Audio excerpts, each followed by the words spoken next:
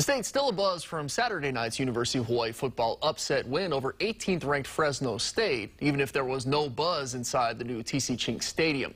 UH sits as the lone FBS college football team without fans in attendance. New at 10, last night's victory is once again sparking calls on Governor David Ige to let fans back in.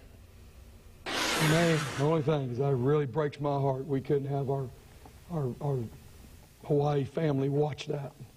Because I'd have loved to have them on that field with me after that game, and especially our football family, our kids' parents.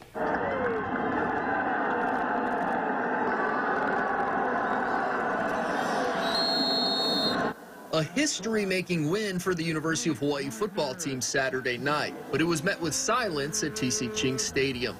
Even some health officials are questioning Governor Ige's reasoning for not allowing fans at UH football games. I believe it is absolutely safe to have masked, vaccinated people in any sporting event, let alone the UH, broad open-air stadium over there in Manoa, where there's a nice little breeze that comes right down through Manoa Valley. That is as safe as you could ever ask.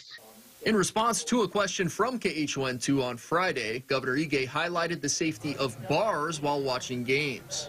It certainly is different in the sense that any gathering where you have large numbers, and when we are talking about sporting events that may attract, 1,000 people or more, it does become an opportunity to spread the virus.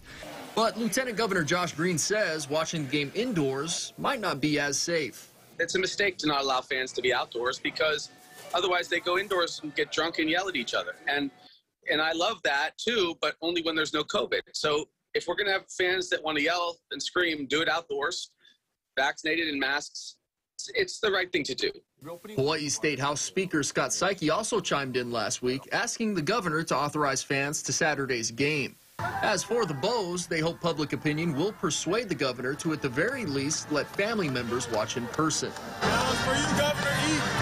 Let's have fans. Sure hope so. Sure hope so. It's really disappointing to me, especially for our families, of our players.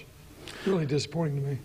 It would be awesome to have the family members here and everything, because I know they've been dying to get to the game, but unfortunately that's out of my control. So, but yeah, I would love to see my family members be able to see me play. Now the Bows will have their next home game on October the 23rd when they face New Mexico State.